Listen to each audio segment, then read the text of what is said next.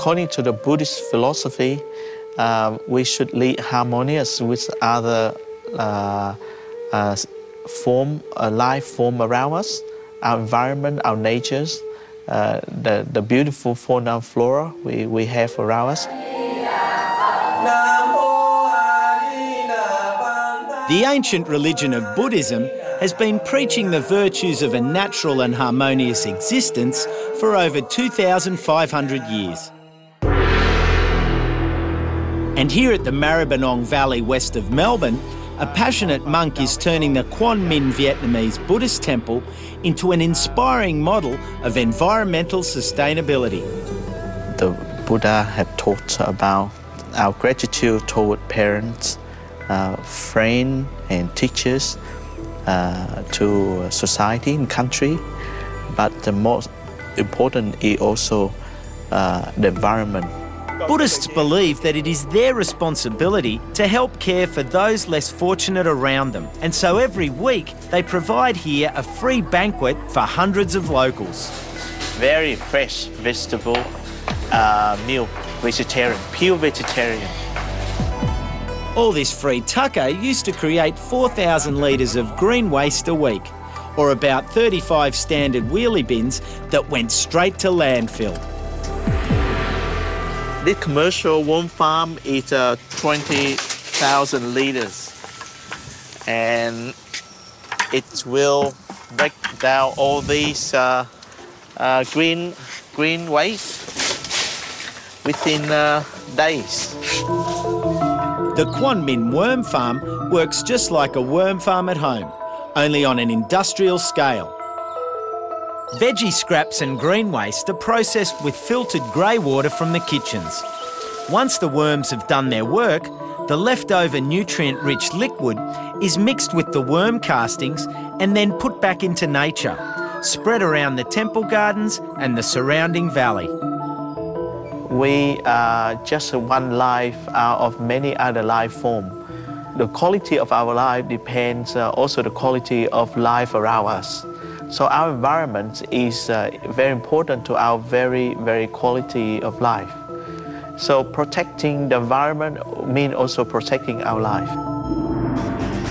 After the break, it's not just Buddhists who are reducing their landfill, as we show you how a simple worm farm and compost system can make your house greener at our backyard revolution.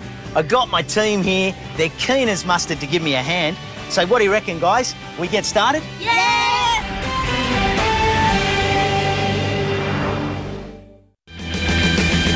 For the past 5 weeks, I've been on an odyssey to turn this typical backyard in the suburbs into the garden that I believe every Aussie home should have.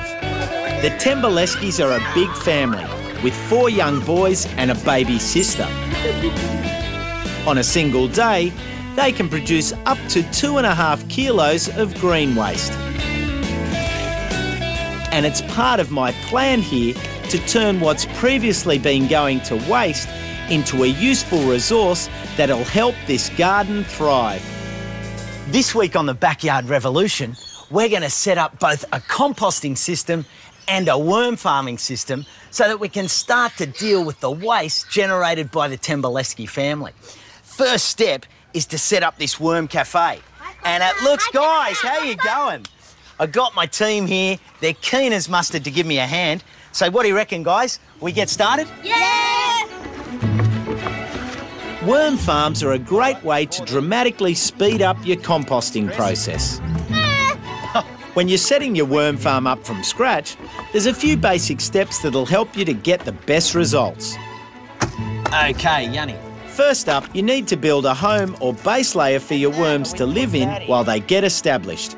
This is simply some compost or potting mix and a thick layer of special core fibre or bedding mix. Composting worms are a little different to the ones you'd normally find in your garden. They love the rich environment of a compost heap, but have to be kept moist in order to thrive. Now you can get a can of worms like this, 1,000 worms at your local hardware store or nursery, and that will get a system like this going in a few weeks. Add on the second tray with a little more compost and some food scraps, and you're in business. After that, look at this.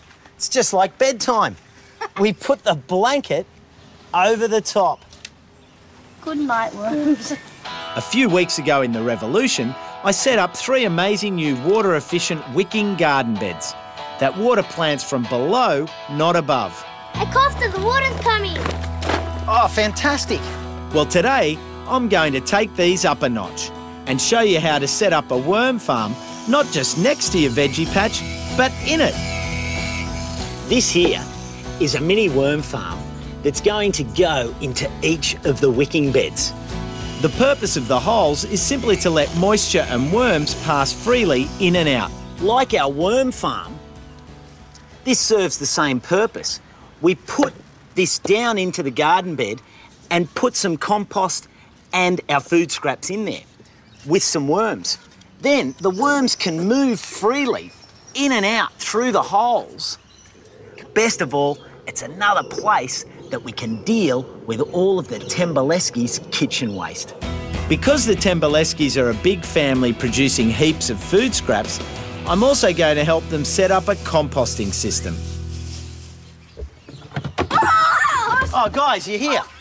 It's time for our compost masterclass. Oh, cool. Are you ready? Yeah. All right. Now, there's about 6 steps we need to do to make a good compost. All right? So we've got our little compost bin. Yep. First thing to do is we get some dried leaves and twigs, the kind of stuff that you can just collect off the grass. It's vital to get your composting system off to a good start.